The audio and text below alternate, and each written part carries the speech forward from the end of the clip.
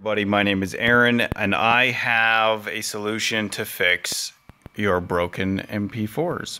And this is my little entourage that's going to be helping today. So, here's my broken MP4, double click, doesn't work, okay? It's like 1.5 gigs. Here's how you do it. We go to this website right here, link in description. You want to download the zip, okay? And then you extract the zip onto your desktop. So I'm going to open the zip, copy paste to the desktop. It's extracting, there it is. Because this software only fixes 50% of the file, we're going to duplicate your file and then merge them. So we're cheating. It's brilliant. Rename V1. Copy,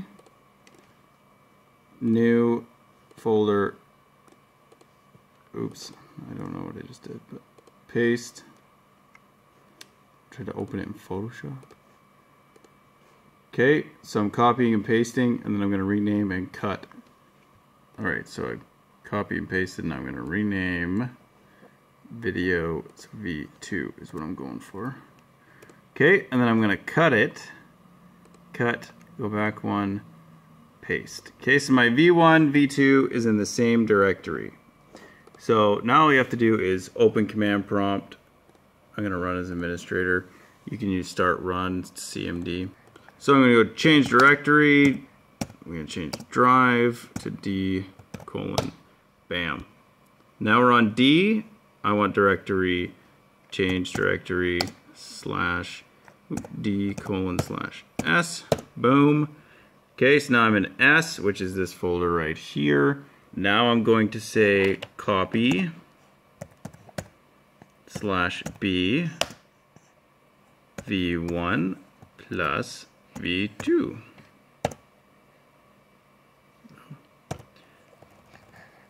V1.mp4 plus V2.mp4. By the way, this thing is chewing on my laptop. That's fine though. Boom. One file's copied, so let's double check our directory. If you've noticed, they merged V1 in, or V2 into V1, and this is double the size, even though they started out the same.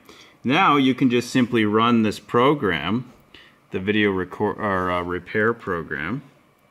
Okay. Boom, bam, thank you ma'am. Get on the phone.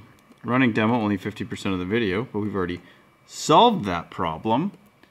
And then we're going to choose video, D, S, number 1, because it's the big one, open. So you need a reference video, so make sure you take a little snippet. This one's only 9 megs. A little snippet video with the same camera, and then you need so you can reference it. So choose reference video. I'm going to go to my SD card and choose my small reference. There it is. Open. Baby, keep your hands to yourself. Waiting for user to start scan. So here we go. And then when it's done, I'll show you the product.